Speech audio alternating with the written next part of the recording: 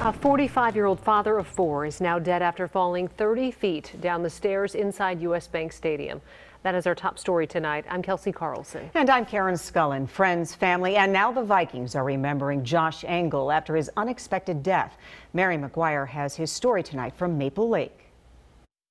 Josh Engle loved adventure. He always used to take us camping on trails, even if it was like 5 degrees out. He would say, well, just get on your snow pants. The 45-year-old father of four thrived being out in nature, spending every minute he could in the great outdoors. He was huge into fishing, ice fishing, anything that was outdoors, he absolutely loved. The loves of his life were family and friends. And he was spending time with some buddies on November 21st at the Packers-Vikings game at U.S. Bank Stadium. After finding their seats in the 300 level, Josh got up to get concessions during the first quarter. At some point, he fell down the stairs of the seating section, hitting his head and suffering a traumatic brain injury. He was rushed to Hennepin Healthcare.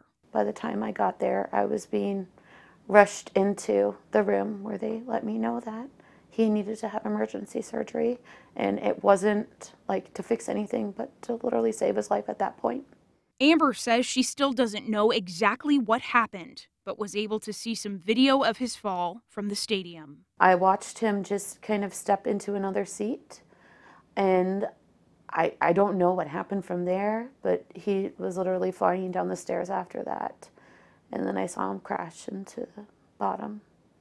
After more than 3 weeks in a coma, his family made the difficult decision to say goodbye last week. And I got to give him a few kisses right before. So, and then they called it at 3:13 that day. But in his death, Josh gave others the gift of life with organ donation. Hospital staff organized an honor walk to pay tribute. The Vikings sent Fox 9 the following statement, saying in part that their hearts go out to the entire Engle family during this difficult time. ASM Global, which manages U.S. Bank Stadium, also sent us a statement saying their thoughts are with his family. A GoFundMe page has been set up to help out Josh's family. If you would like to help out, we do have a link on our website, fox9.com. Reporting in Minneapolis, Mary McGuire, Fox 9.